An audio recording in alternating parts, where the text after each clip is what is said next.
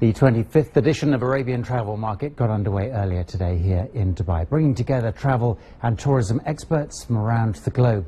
Over 2,500 companies have stands this year. Organisers say that they are forecasting over 9 billion dirhams worth of deals to be signed over 4 days.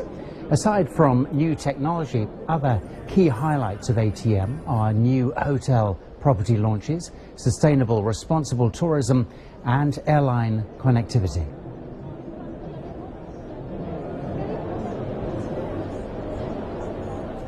Dubai's Department of Tourism and Commerce Marketing has released its annual Visitor Report 2017, providing details on the Emirates' tourism performance last year, as well as an overview of future growth as Dubai moves rapidly towards its goal of receiving 20 million visitors per year by the year 2020.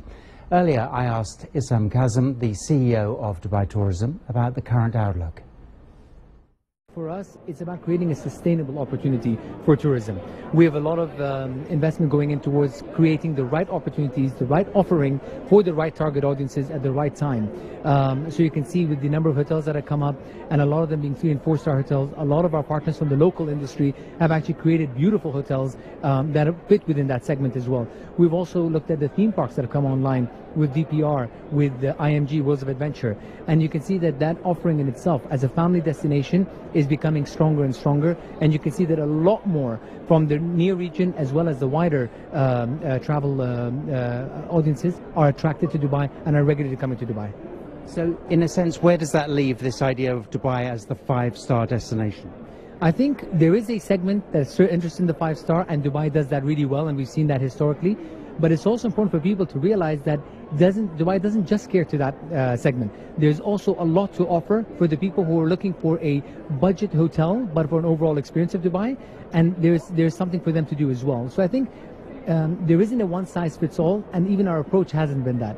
Dubai is quite varied. The opportunities are very varied, and I think everybody needs to come and explore and find out why Dubai is uniquely important for them as a destination.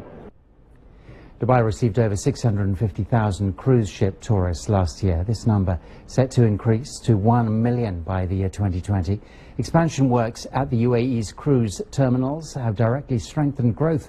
Mina Rashid in Dubai is set to be the largest cruise terminal in the world, capable of handling 18,000 travelers every single day. The cruise globally has been around for 48 years.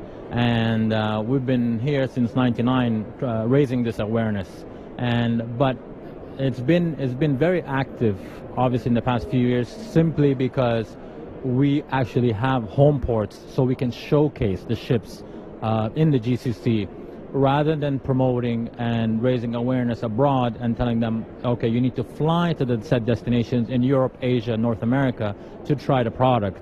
But once it became available here, people actually had a chance to see it firsthand and see the showcase, the product, and then now they're going abroad and experiencing different ships through our brands and others as well. Intercontinental Hotels Group says it's expanding its footprint here in the UAE with the opening of a 5-star mountain resort and a planned city property. IHG says that this region remains a centre of growth for their business. We have 84 hotels already in the Middle East, and we are growing by 25% in the next 3 to 5 years. So it's quite important. We signed last week, at Hayek MDA with Allocare for 10 Holiday Inn Express in Saudi Arabia. So that's really great. And also last week we opened the Holiday Inn and signed a Stay Bridge Suite in Dubai Festival City with Al Futtaim Group, our great partner. So all of that gives us good perspective. We are bringing the mid-scale brand to Dubai. We're also opening Hotel Indigo in Business Bay first quarter. So we are adjusting our brand to the new clientele, to the millennial, to the tourists that are going to come in the coming years. Before Expo, during Expo, after Expo.